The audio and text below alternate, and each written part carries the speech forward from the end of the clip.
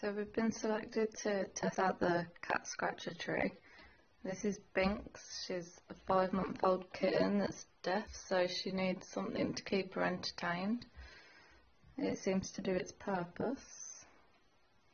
It's got lots of different levels, some hiding places. Where she's sitting there's supposed to be a bowl, but she's took it out so she can play with the ball.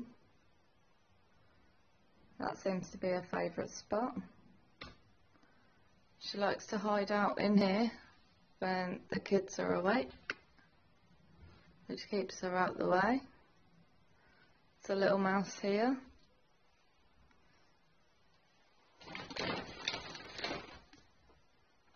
There's some ladders here which don't reach the ground.